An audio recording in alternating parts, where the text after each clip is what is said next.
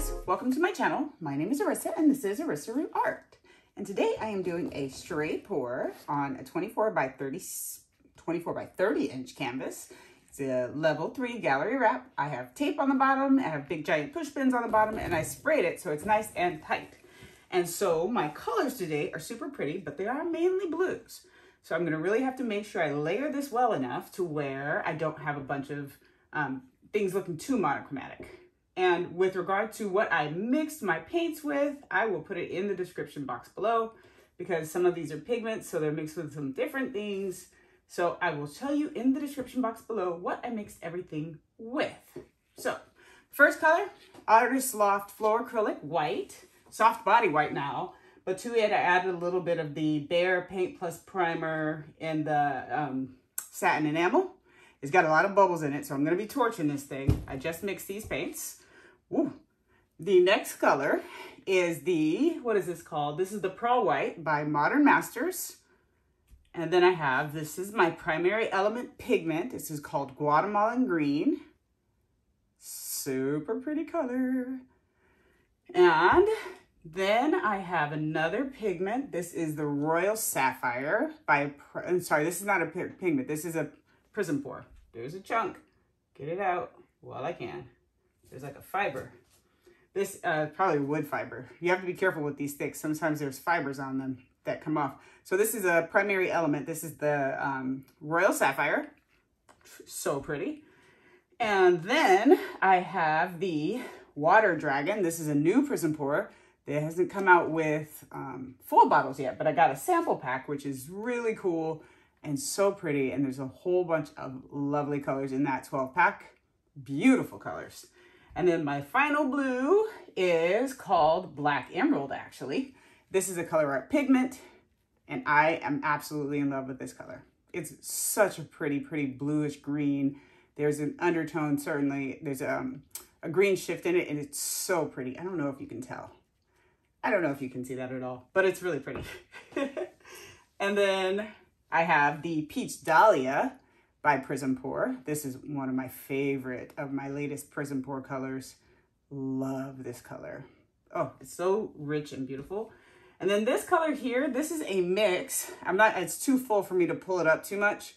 I'll do it a little bit. This is a mix of Prussian Blue by Amsterdam and the Neon Pink by Artist Loft and the Reflex Rose by Amsterdam. I just wanted a purple, but I didn't want to use purple, and I already had some of the blue in my cup.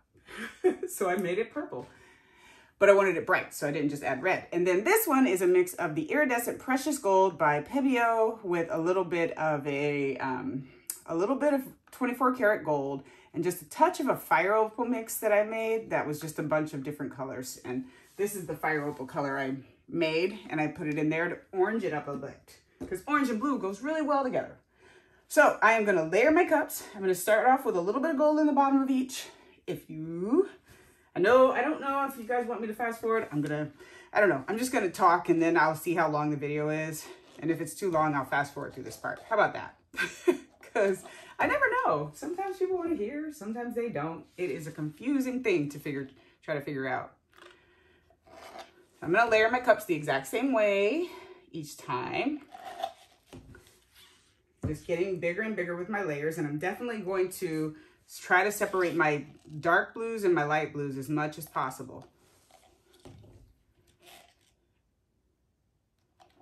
So a couple of friends and I went hiking yesterday, and it was so beautiful. The fall colors were out. I live in Washington State, if you don't know that. The fall colors were out on the mountain. We went to Mount Rainier. And the colors were so superbly beautiful. And we saw like a baby deer that was an older baby deer, but it was spotted like a cow. It was the cutest little thing. Maybe I'll try to remember to put some pictures on the top here, on the back of this video. Put a little more gold here because it was so cute. And then we saw marmots, which I've never seen before. They're like big giant rats, but they're really cute little big giant rats. And we saw a black bear. It was the funniest thing. This bear was sitting there eating berries. So of course everybody on the trail was like, oh my gosh, there's a black bear, and we were taking pictures. Well, this thing is only like 15 feet maybe away from us, 15 or 20 feet.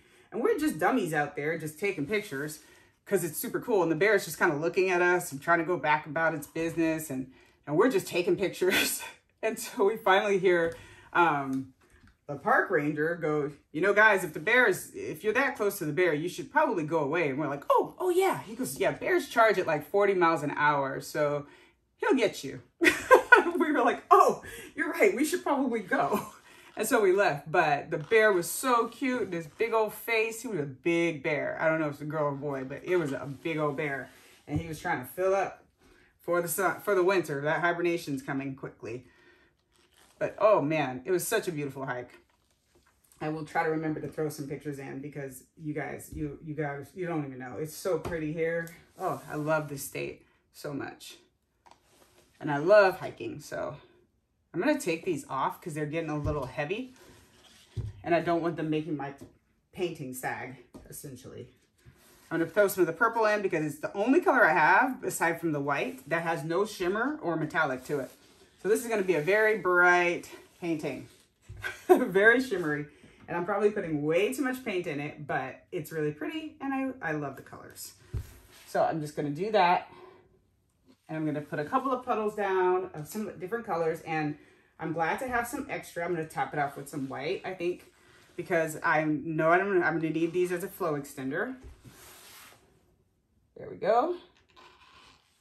And anything else? How many rows of this pink? I'm gonna throw some more pink in there, just because I don't have too much in there. Of the peach, I should say. The colors, they're so pretty. And maybe a touch of gold, because I like gold. It's pretty. And then I'll put the gold down as the puddle. But look at that cup. It's so pretty. Look at the sides. Oh my gosh, I love them. So let's put this down. And just smooth that out a bit so it doesn't add bumps. I'm gonna put 2 puddles of gold. And I'm gonna pour the colors right into this, so right next to one another.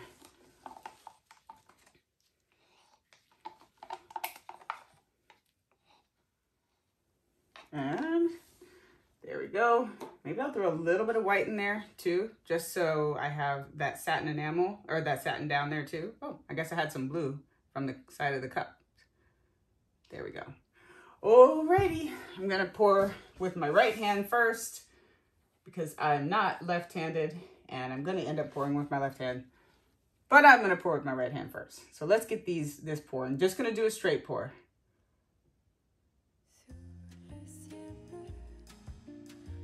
I may twist and turn my wrist a little bit, but no rings at all.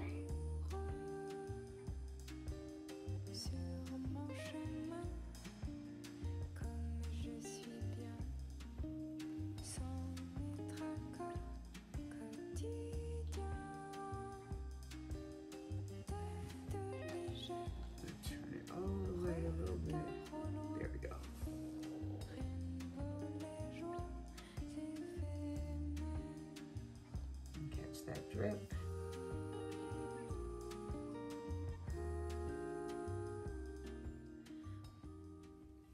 There we go. I'm gonna get a palette knife. It's a dirty palette knife, but it's a palette knife. There's this one spot here that's just white, and I wanna put it into the painting. It was just like a chunk of white that came out. All right, so, oh, that cup is so pretty. I'm going left-handed on this one. Wish me luck.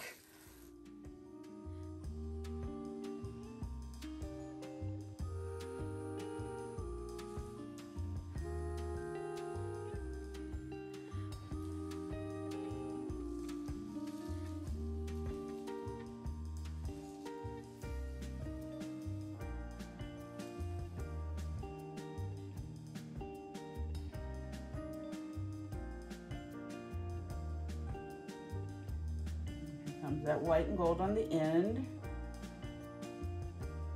Sorry if you can't see it beyond my hand. Get these little last fingerlings out. Catch my drip.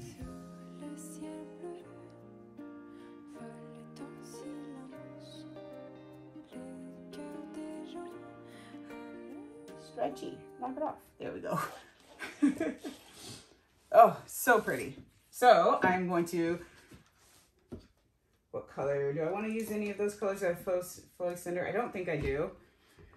So I'm going to thin out my white just a little bit with some spray here. I don't like it to be too much thinner than the base coat, but I do want it to be a little bit thinner.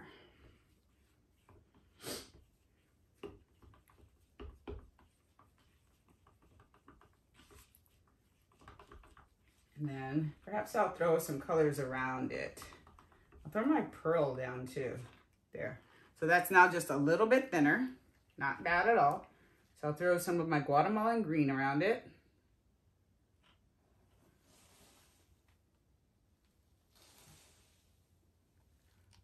And then my pearl, I think. Just kind of within the Guatemalan green.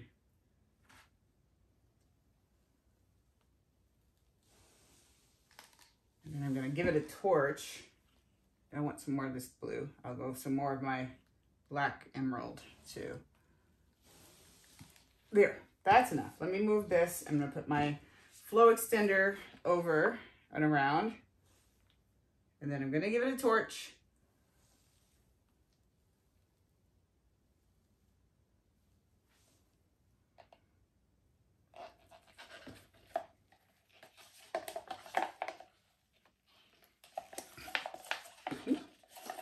Slippery little bugger. All right. I don't have to cover it. There's plenty of paint on here, but I want the corners to really be able to accept paint, so I will wet those. And then what I'm going to do is I'm going to take my hand and I'm going to use it to just wet the entire sides, because I don't like pouring paint onto dry sides. So just really, really quick wetting of my sides, just so it has something to slide over. Here we go. Those are all wet. I'm gonna wipe my hands off, get my paper towel here. All right, so that's had time to settle down a little bit, so I'm gonna give it a quick torch, and then we'll tilt it out and see what we get. Get that out of the way.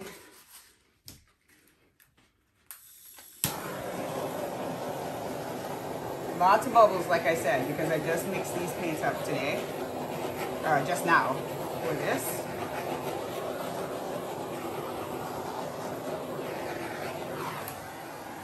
Just torch my flow extender a bit because I just added that water to it. All right, so which do I like first?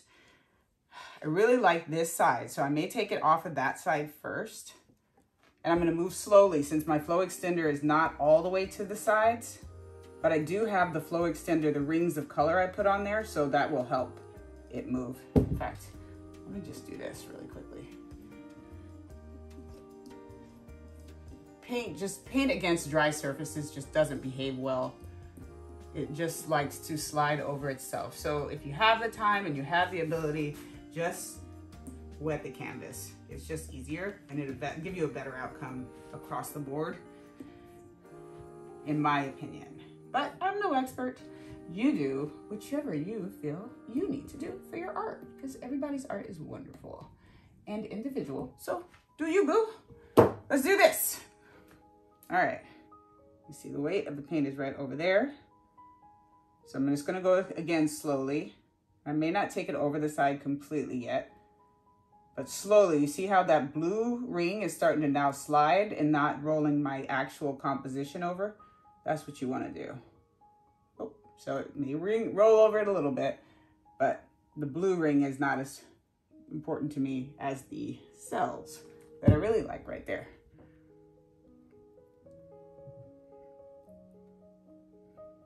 There we go. And then it's getting my paint back to the center. I'm gonna give it a torch again. I can see some more bubbles popping up. Here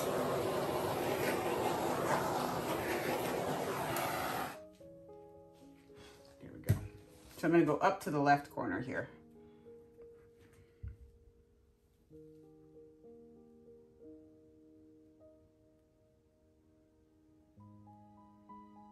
And it's gonna roll over, but I'm just gonna go with it. Because my paints were thick, so sometimes it's harder to make your flow extender work, especially if you're going too quickly, like I just did there. But it's okay. I'm gonna turn my canvas.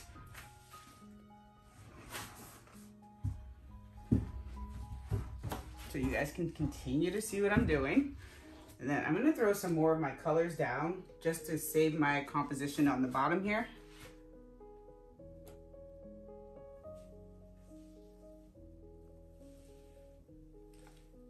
There we go. All right, so I'm gonna go up to the left first because I don't like that white as much, so I want that to roll off. So center my paint back in there.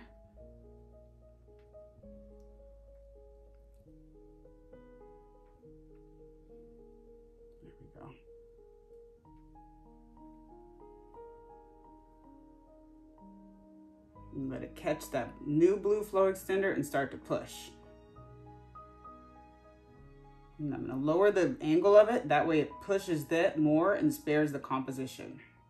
Let that start to roll over and then go over the corner. And catch that as soon as I'm done and I like what I see. And take some of that white off, I think. There we go. Pull it back.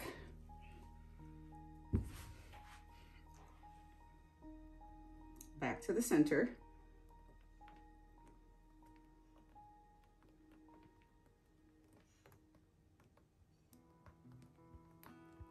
There we go. And now up and right to this right corner. Moving slowly. We don't want to leave too much paint on there, but I also want to save my composition. So I will leave enough on there that I know it won't crack, but I won't have to sacrifice my composition. There we go. And get that down to the corner. Turn it till that goes off. There we go. I'm gonna hook it just a little bit more so I can open up those lines. There we go. Uh-oh, totally just wiped it off on that corner, so I'll have to fix that. It hit my arm.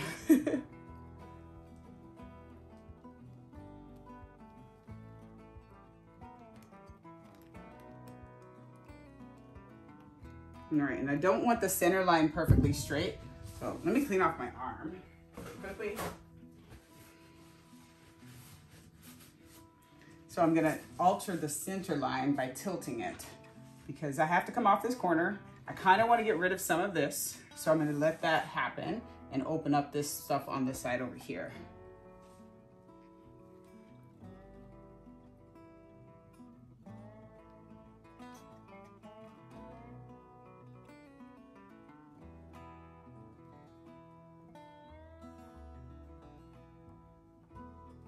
I'm gonna go down into this left side corner a little more. So it will fix my little mistake. And also this corner here, I'm not too partial with. So I'm gonna let that come off a little bit. I don't like that color. It feels muddy to me right there. And so now I'm gonna turn it a bit to get rid of that white there.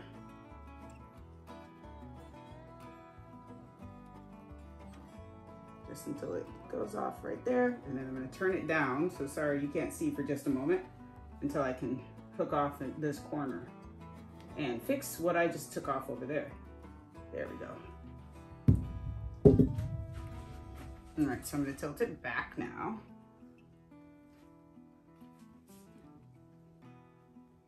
To the center and open up a little bit of this over here. And center that line up just a little bit. I don't want it straight, but I don't want it so off to one side. The center line, it's really pretty. Now go down because the weight of the paint is up by my face. Bring it back down to the center of the canvas and then we'll be done. And I'm gonna give it a quick torch.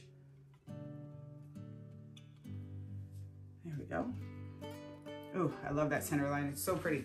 And that green, that black emerald is so pretty in there. I'm gonna clean my gloves off.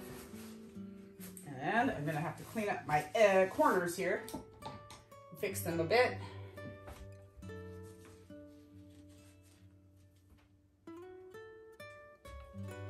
what paint is around there so it matches.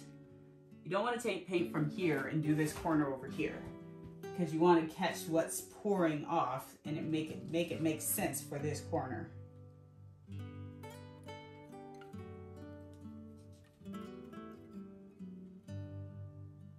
And if you can get your design in there, take a moment, get like, because all this is got striation in it, so I don't want to make a solid corner when it's all got striation in it. I want striation on the corner, like it poured that way.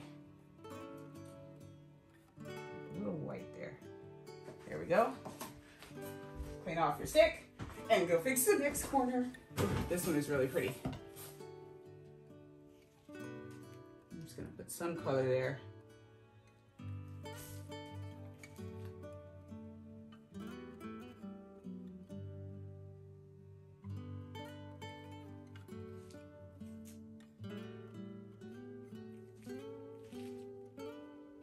Again, make it make sense.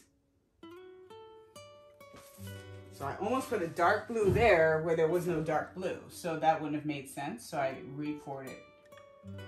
Like this one's pretty well covered, but I just wanted to do that. All right, so let me see about my bubbles. I'll give it one more torch, and then I'll bring you down and you can see what I see.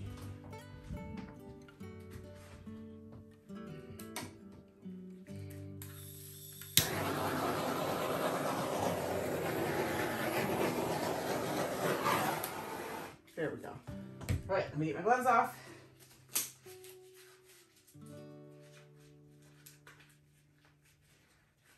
Oh, I love that center line. It's my favorite piece by far. But all the colors are so transparent, and you'll see how green it is. I don't know, let me see. Does it look green in the camera? I don't think it does, because it looks blue to my eye unless I shift. Oh, I see the green. You see the green. All right, I'm gonna turn off my camera. I'll get you down. I'll show you. I will show you first with the lights on. Sorry about that overhead light, but you see how that green right there, if you shift colors, it looks blue. That's that black emerald, and it's so pretty. And I love that center line. But I have a lot of little cells, and the lines are really pretty in this. And the transparencies, because there's so many ColourArte pigments and paints on them, and they're all transparent. Look at those lines, they're so pretty. The transparencies are really great. You can see all the colors within the colors, and I love that layered look. Like, look at that. You can see so many colors right there. I absolutely love it. But then the colors stay true too. Love that part. So pretty. Oh, I love these colors. And I love this little wispy area right here. It's super pretty. And then all these cells that popped up largely because of bubbles, but I like them because they're really just kind of fun in there. And this part has a lot of transparency to it. But let me turn off the lights and I'll show you this with the light on. I'll be right back. So now we get to see all the shimmer. But I love the sides. They're super well covered. So look at all the shimmer in this. It literally just glows with shimmer. It's so pretty. There's so many different parts in it that are so interesting. And I love how that gold looks with that fire opal-like color that I made in there, because it's really vibrant and I think it's beautiful. But oh my goodness, in this line, the center line here, the way it travels down, it makes me so happy. I love it. Love it, love it, love it. And look at that though. You can see, it looks like fine hairs, but it also looks like it's maybe one color, but that way they come out and the way those lines have stayed there, I cannot wait to see how this dries. I think it's gonna be super cool. Absolutely stunning. And the color shift right there, you see how that looks really dark? And then you shift over and it gets lighter, and it's like purple shades and all different kinds of shades in here. It's gorgeous. And these little fingerlings, look at those lines. Those are just awesome. That part right there, oh my gosh, I love it. Very, very, very, very fun piece, very cool piece. And I think it's gonna dry wonderfully, and I can't wait to show you guys the dry results. Not on this video probably, but on the next one, I will try to get those dry results in there for you. I'll try to be better about doing that, but oh, wow, look at that. That looks like right there out of space. Oh my gosh, I love this. Anyway, if you want to try this, again, I'll tell you what I mix these pigments with in the description below, because I think the mix really works for me and my pigments and my paints, my Prizm Pour paints, which are just like tube paints. So you can mix those just like you would any other tube paint. But if you want to try these primary elements in these Prizm Pours by ColourArte, remember to use my code Arisaroo220. I said that completely wrong. Arisaroo221. I forget what year it is. Arisaroo221 at ColourArte.com. Oh my gosh, I'm gonna just put it up on the screen so you can read it, because obviously I can't speak it. But good night, you guys. Thanks for watching. I'll see you guys next time. Bye.